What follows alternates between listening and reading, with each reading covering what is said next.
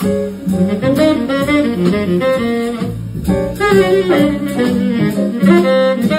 secret behind exactly this is what I'm going to dig into. Chris Potter is of course one of my great idols, and I remember hearing him some 20 years ago in Amsterdam.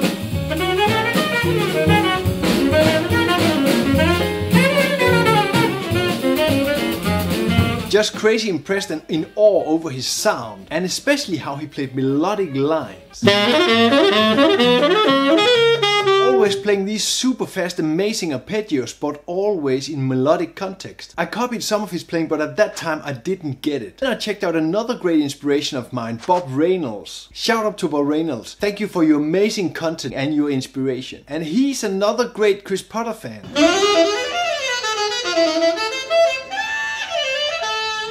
And when I watch this clip, it strikes me what Chris Potter is actually doing. Chris Potter is always playing melodic lines in his solos. How it seems like Chris Potter is just ignoring the changes and then instead playing the melody all the time, or his own melody. It doesn't seem like he's thinking anywhere near that this is a G minor arpeggio, or thinking like this with a Chris Potter voice.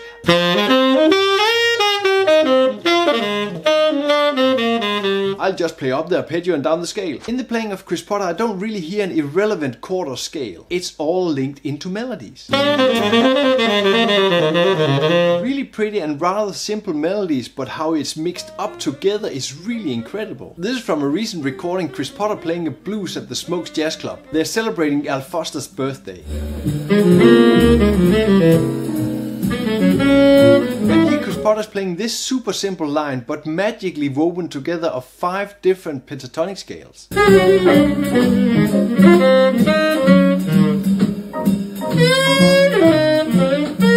And going all in on the blues in this clear melodic repetition. Let's dig into how you can practice, learn and apply how to play crazy, beautiful and connecting melodies in your solos. Let's go easy on ourselves and use the same blues as Chris Potter, blues in C.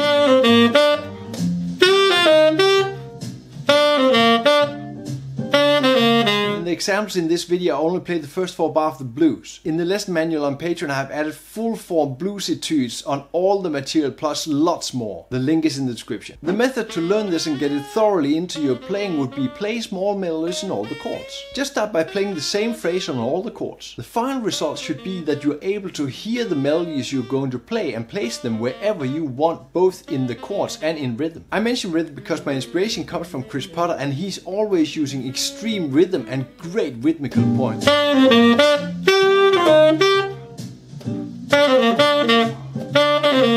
Now play the same phrase through the blues again, but change the rhythm and the phrasing of the lines. When changing the rhythm, you probably notice that repeating a rhythmical pattern is much stronger than just playing the notes repeated.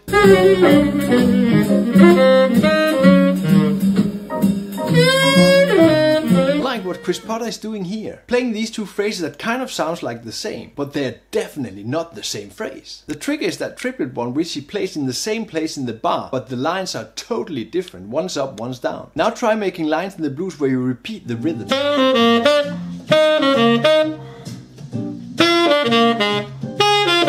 line has the exact same 4 notes repeated, but I move the pattern through the bars, placing it differently each time.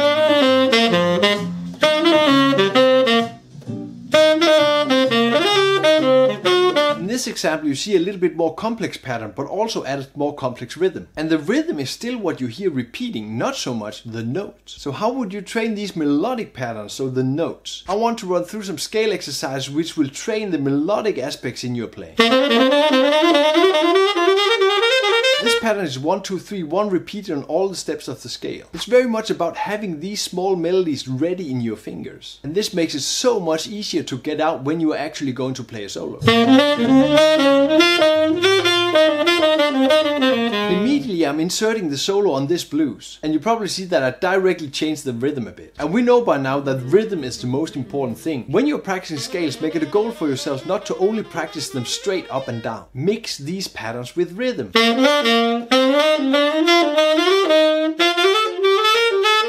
Change the rhythm every time you practice. When you practice your scales in different rhythmic patterns, you get this into your playing. This is what you'll play in your solos. Also, when you play your arpeggios in the scale, don't go boring on these either. Add rhythm. Mix up the notes in the pattern and change the rhythm.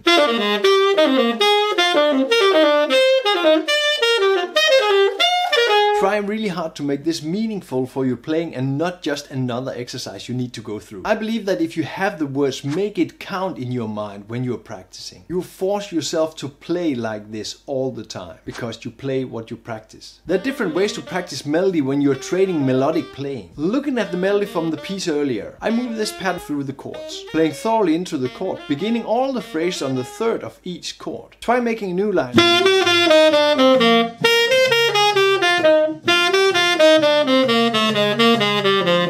Start from a different chord note. Here I'm starting from the fifth of all the chords. You see that I changed the fourth bar a little bit. I get a little bit bored and start on the seventh there going down. When you know the line well, challenge yourself with adding more rhythm.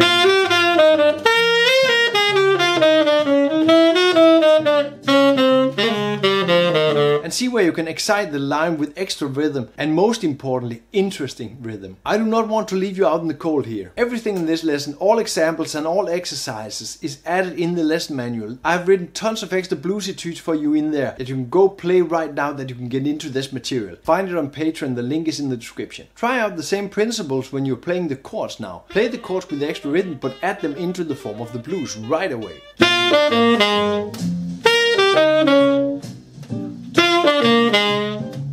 Again, I play vertically through the chords, so hitting the target notes, moving down the chords, starting on the fifth of each chord note. And as you see, I cannot stop changing the rhythm just a little bit. When you change the rhythm, be aware of what you change, because you can repeat it and make the line even stronger. I've made another example because I really want to emphasize the rhythm.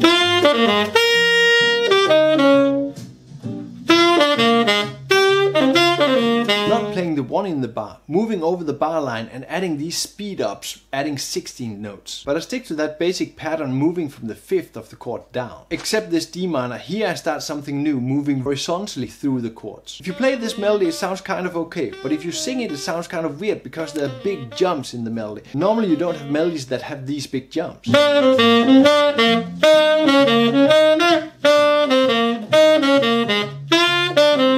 Playing like this, the line gets much more smooth. I'm playing horizontally, matching each beginning note of each phrase to each other, making sure that the melody of each phrase starts close to the melody of the previous phrase. And this makes the line much more singable and much more melodical. In these two lines you see that I use passing phrases. Phrases that are not directly in the chord but from out the scale. The passing phrases you can insert to get from one chord to another chord.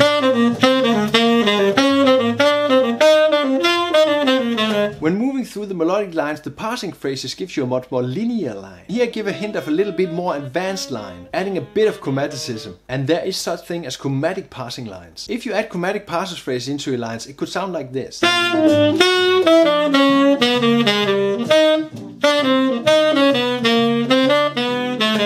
I'm staying true to the linear movement of the beginning phrase. I make no bigger jump in the melodic line, and I'm still moving the thematic playing in the rhythm. I simply add passing phrases played over the dominant to the following chord, and I use these as chromatic phrases. A great way to train this is moving through chromatic dominance like this. Take a small melodic phrase and move it either ascending or descending up through the chromatic dominance. And when you insert it into lines, you will get results like this.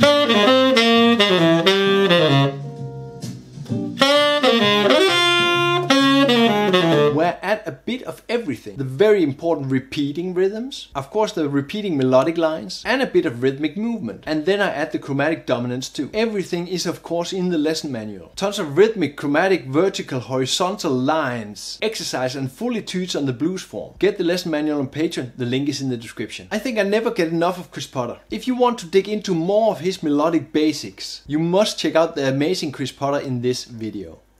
Play music, have fun.